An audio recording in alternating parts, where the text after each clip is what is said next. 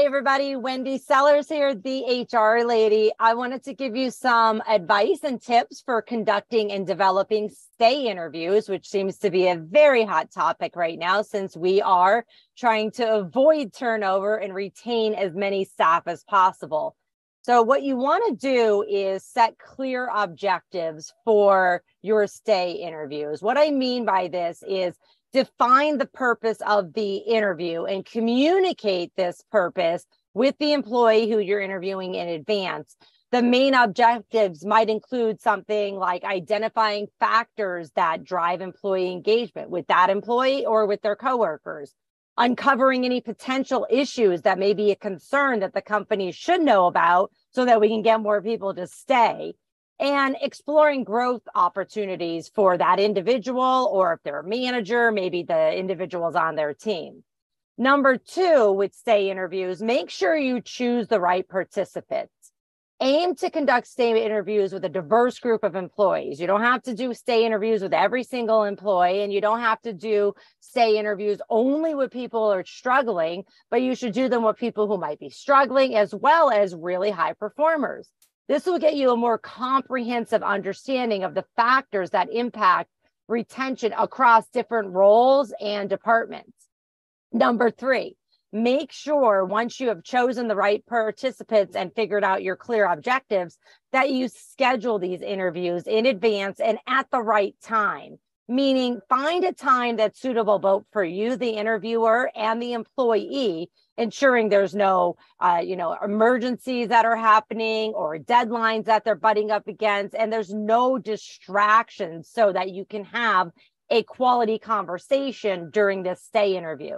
Number four, make sure that you create a comfortable environment. It is awkward. The stay interview is awkward. Hi, employee. Why are you still here? So you need to make sure that it is in a quiet, private setting where everybody involved feels comfortable, that they can speak openly and as honestly as possible within reasons, right?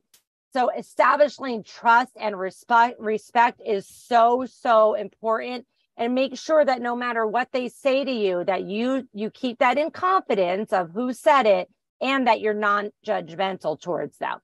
Number five, super important, prepare the questions that you're going to ask in advance.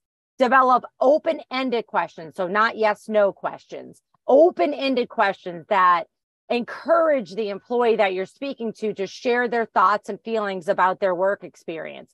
Some examples might include, what do you enjoy most about your job here? What motivates you to stay with this organization? What aspects of your work do you find most challenging? On the other side, what aspects of your work do you find most frustrating?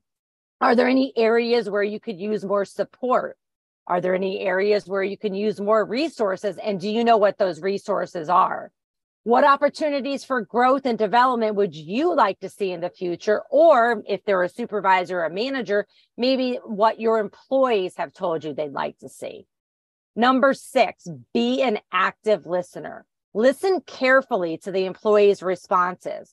Ask follow-up questions. Try not to have just yes, no. Make sure you're listening and let them do the talking. Take notes and let them know that you're taking notes so they don't think you're distracted with something else. Avoid interrupting them or jumping to conclusions. We all like to do that.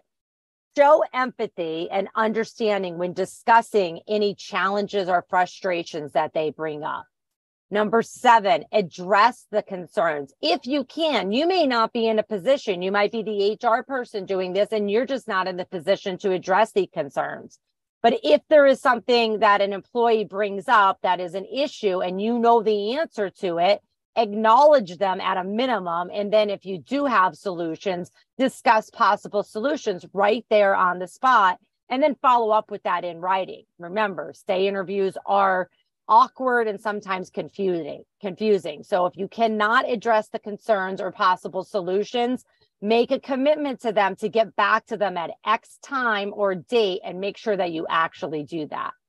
Number eight, identify opportunities for company improvement. So ask your employees, hey, what can we as a company be doing better to increase employee engagement and increase satisfaction? And then listen and write it down. No idea is a stupid idea. Number 9, after your stay interviews, follow up with the employee or employees that participated. Provide them with the summary of what you talked about. And if there was any action items that either one of you had to follow up with, make sure you write that down and give deadlines or decide and agreed upon deadlines. And then finally, number 10, evaluate and refine. Periodically review the effectiveness of your stay interview process. Are you the right person to be doing this interview? Should it be an external consultant or somebody else on the team? Incorporate the feedback with your participants into maybe company-wide or department-wide surveys, and then adjust your approach as needed.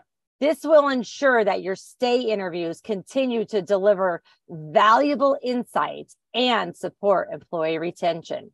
Thanks for joining me, Wendy Sellers, the HR lady.